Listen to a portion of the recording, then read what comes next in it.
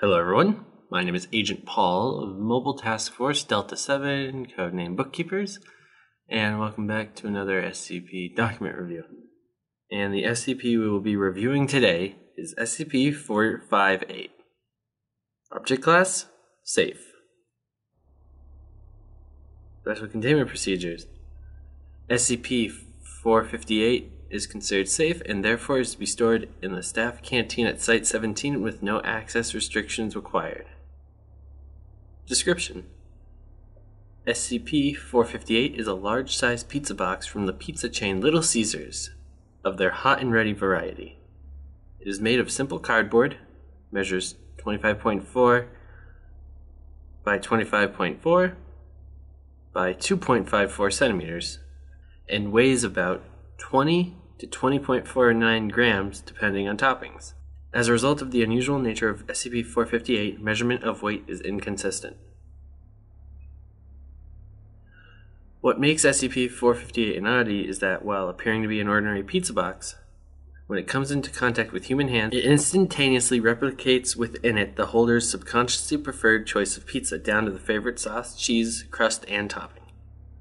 It is not limited to the Little Caesars brand, as pizza from all major pizza chains, as well as local and even handmade pizzas, have been produced. There seems to be no limit to its ability except that it cannot make anything but pizza, and its toppings must be edible by normal human standards. See Addendum 1A. The box is also rather indestructible, as all tests to destroy or dismantle the box have proven fruitless. It is assumed that the box is semi-sentient, having at least enough telepathic or empathetic ability to sense what the holder's personal choices regarding pizza are.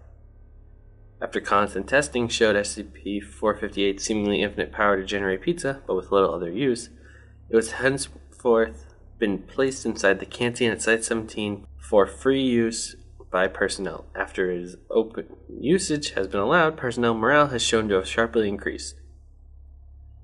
Addendum 1A. Upon testing SCP-458 with SCP, the subject took a bite of the slice, which appeared to be garlic-free slice of sausage and olive pizza on wheat crust. This was met with the response, "It's a fine slice, but I would have preferred a rather different sauce." It was inferred that the box cannot use substances that are indigestible by regular human bodies. Further testing confirmed this. Addendum 1B. Please see document 458-1A.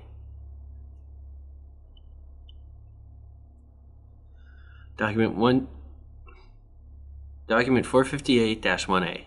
I would just like to remind all staff that just because we have a pizza box that can constantly create pizzas for you does not mean that you can just sit around and eat pizza all day. If continued abuse of the box continues, coupled with reports of personnel gaining unhealthy amounts of weight, I may be forced to implement a mandatory physical training program following lunch hours. Dr. Del Marino. Document 458-1B.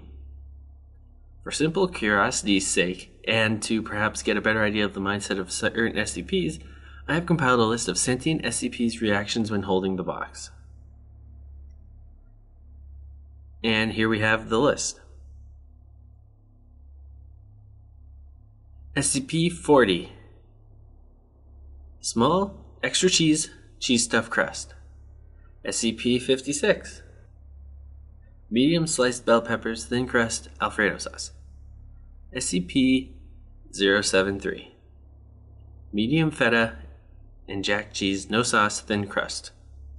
Footnote: almost immediately after opening SCP-458, the produced pizza began to go through symptoms similar to other organic material within SCP-073's effect radius.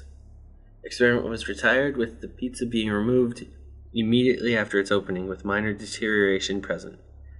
When queried by researchers, SCP-073 stated it had never ingested products created by SCP-458. SCP-076-2.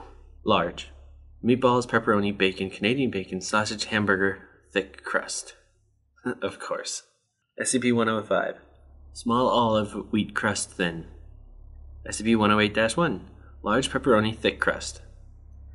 SCP-134. Small onions, anchovies, olives, thin crust. SCP-181, large pepperoni sausage marinara stuffed crust. Footnote: SCP-181 was told that this was a reward for good behavior and that it was a lucky guess that it was his favorite type of pizza. SCP-182, medium olives, mushrooms, pretzel dough crust. SCP-343, large, almost every topping imaginable, with over 100 distinct foods identified. SCP-3300-1, large, extra cheese and pepperoni, wet when removed from box. Further testing on SCPs may reveal some odd characteristics about the SCPs themselves and is suggested. Dr. Crying. Update. Further cross-testing is permitted but requires approval and supervision due to safety concerns. Doctor. And that's about it.